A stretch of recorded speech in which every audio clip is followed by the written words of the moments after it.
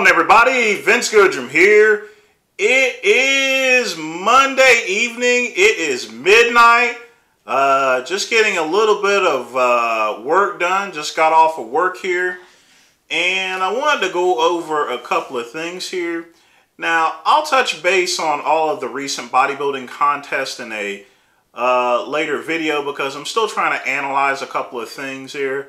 Part of the thing is like Hadi Chupon, for example. He brought in his best conditioning out there, but the question is Donald Trump going to let him into the country or not in order for him to compete at the Mr. Olympia? But, you know, in any event, you know, just wanted to make this video as sort of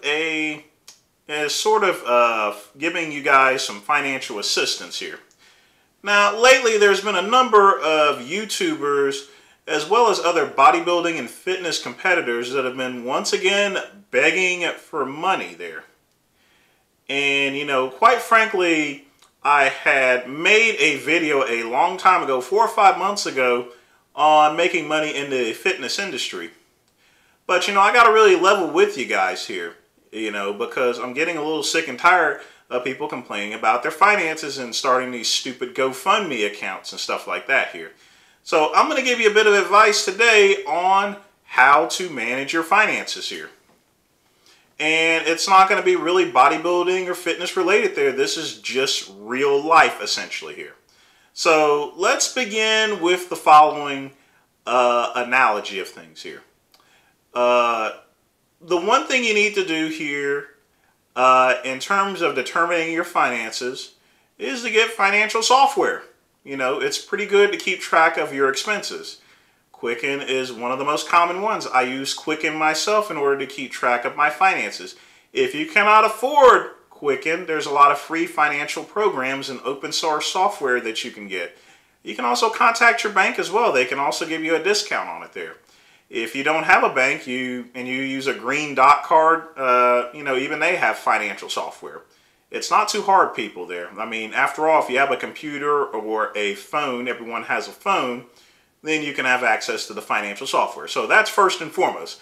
Secondly, and I do stress this out there, you know, and this is sort of me mocking some of you guys up here. You know, a lot of guys, you guys clown me over having an old 1995 Jeep Cherokee and a 2001 Ford Taurus with a couple of dents in it here. And, you know, that's perfectly fine. But here's the thing. My vehicles are actually paid off there, you know. I don't make any payments for my vehicles. They run quite well. You know, when I wake up in the morning, you know, I'll decide whether I want to drive the Jeep or the car. I like driving the Jeep personally. It's a fun vehicle to ride there. But, you know, the reason why I brought this subject up is vehicles.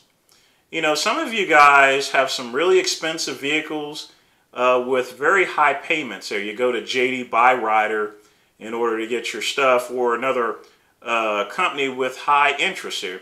So you got to ask yourself a question there.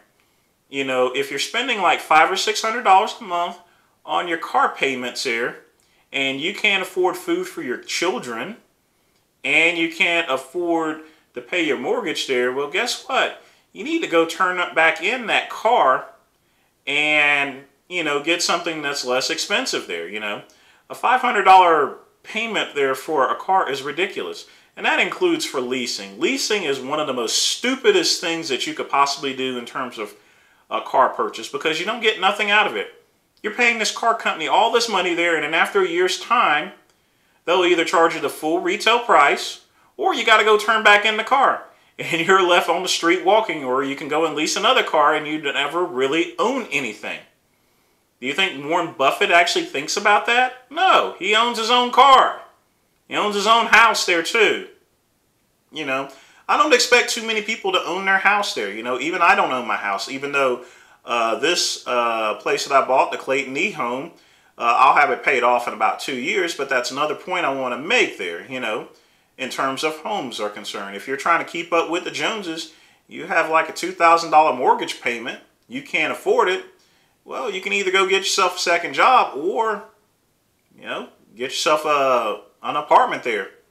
You know, just walk away from the deal there. There's nothing wrong with it. You're going to screw up your credit history, but you're going to screw it up anyway because you can't afford the payments there. You know, quite and simple. Okay, you made a bad decision. Get out of those bad decisions here. So that's my whole thing about cars and shelter there. Now let's talk about food here. You know, me personally, I prep most of my meals. I eat out only about 2 or 3 times and only on the weekends here. But a lot of you guys are running to restaurants like McDonald's thinking it's a good deal with those dollar value meals here. Well, think about it there. If it costs a restaurant $1, I mean, like at McDonald's, if it costs them $1 to make a shitty ass hamburger, how much do you think it would cost for you to make a decent burger at home? And the answer is, it's probably like 20 or 30 cents. Now, I just got finished eating a great meal. You know, a big giant piece of tilapia. I grilled it on my teppanyaki grill and some fresh broccoli. You know how much that costs? Now, if I went to a regular restaurant and had that same type of meal, it would have ran like $8 or $9. A lot of you guys would actually spend that money. You think you're also getting a deal if you're getting a special blue plate special for $6. The meal that I made, you know, only cost 85 cents here. And it's fresh, you know. And you may think, okay, I can get one of those 99-cent microwavable meals from the Dollar Tree.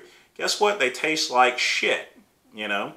And a lot of you guys think that, oh, I guess you have to have it packed away there. I mean, it's going to be old after 3 days. You dumbass. When you go to a fast food restaurant, how long do you think that food has been sitting frozen there? It could have been sitting, it's probably been sitting there for 6 to 8 months here.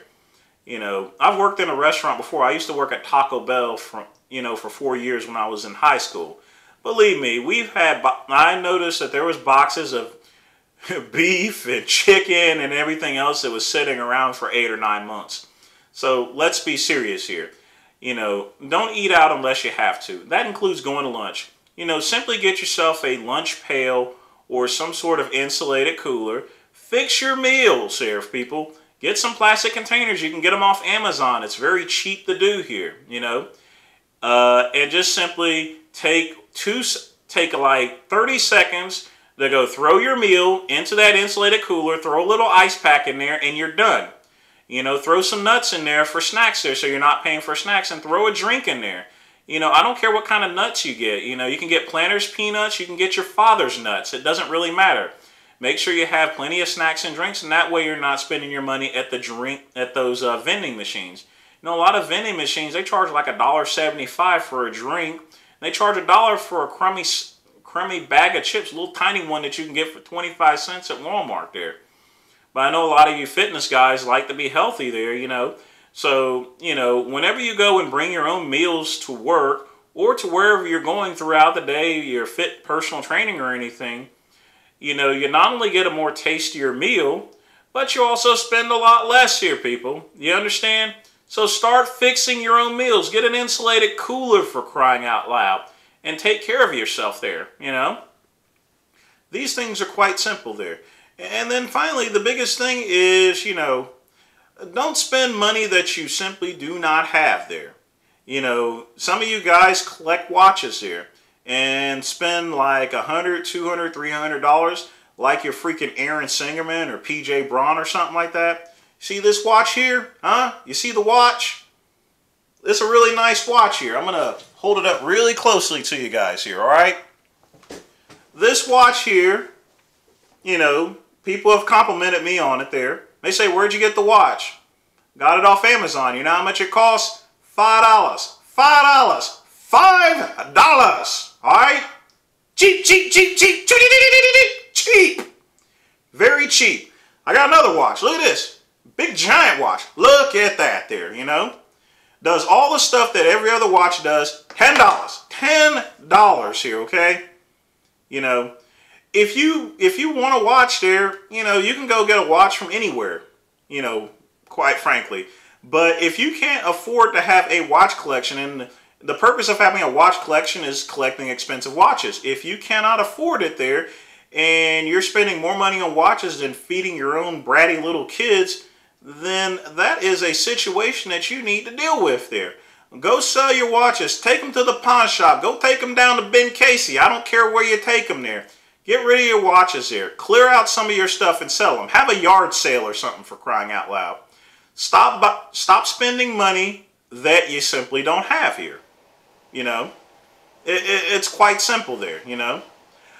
I mean, I can't stress to you enough there. So the only thing you really need to do, and I hope you guys get my point on this, is simply, you know, be smart with your money there, because money is finite. You know, I have a good job right now, but, you know, that job can disappear at any time. I have multiple sources of income. I still run a website, and I'm still doing things with companies like Advocare, and people are like, well, if you got a good job, why do you have these other things doing? Because you never know when money runs out there. You never know when a job runs out. You never know when the websites go out. You know, a lot of my online businesses were stuffed by Amazon there, you know. I mean, and that's the way it is there. I mean, times change there, you know, and business, and you have to change with your businesses there. By the way, Amazon is actually a great way of saving money there as well. So, you know, check out a lot of their deals. Get the coupons and discounts. After all, it is Prime Day, you know. Grab yourself some cool things there, but only grab the things that you need and what you can afford. And, you know, that's all I got to say today in terms of finances there. Oh, I almost forgot to address. Someone asked me about Vegan Gains and his dog there, you know, and stuff like that. You know, normally I knock Vegan Gains on the GoFundMe, but hey, he was able to leverage like $3,000-$4,000 just to pay for his dog having a broken leg there. You know, Vegan Gains makes a lot of money off of his YouTube and his other channels, his Patreon account and everything. But, you know, quite frankly, I'm not going to knock the guy there if he's able to, you know, get $3,000 in order to help out with the expenses, because that's $3,000 that he doesn't have to pay there. You know, for someone with a lot of popularity as Vegan Gains or someone else, GoFundMe works. For a regular Joe like you, it won't work, okay? So you have to do what you can do in life in order to manage your expenses here. And that's all I really got to say today. I hope you guys take this advice at hand, take it to heart, you know, and, well, you guys, y'all have a good rest of the week. And I'll be back to speak about bodybuilding things here, because I still have to get things organized. You guys take care.